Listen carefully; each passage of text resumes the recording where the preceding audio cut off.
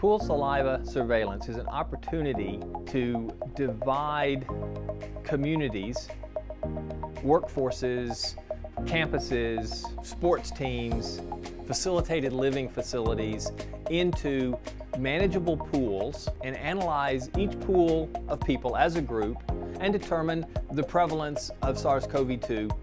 A negative result says that pool is not harboring any of the virus. A positive result, on the other hand, says somebody in here, maybe multiple people, have been exposed to the virus and are shedding the virus. They're infected. That triggers a different response where they can really manage their population with a reasonable number of samples with a very fast turnaround time next day once we receive the samples.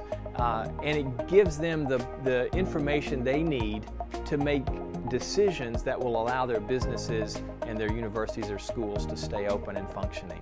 So the difference between pool saliva surveillance testing and a medical test is, of course, the scale. In a pool saliva, we have anywhere from 3 to 100 individuals that are contributing to a pool, and that becomes the group that's tested. The saliva from each individual is pooled to a composite sample that's tested.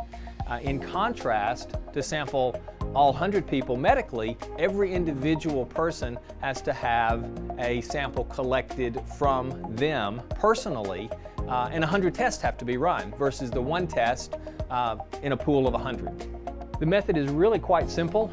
Everybody gets a single clean vial. They deposit a small saliva sample in it, screw the top on. All of those vials just get lumped into one container. It's shipped to the lab. We extract a uniform amount of saliva from each one of the individual samples, so everybody contributes an equal amount. So it's evenly weighted. We extract the virus RNA, if any is present, from that pool saliva sample.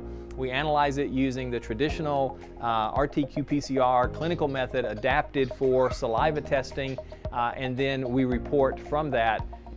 One of the benefits that I see having small grandchildren and remembering my parents and my grandparents is the stress and the anxiety that a nasal swab causes. Things don't belong in our nose. And for someone who is having memory problems, or for a young child, for that to happen to them is very unnerving. A saliva test is so much less stressful that it really adds some value there as well.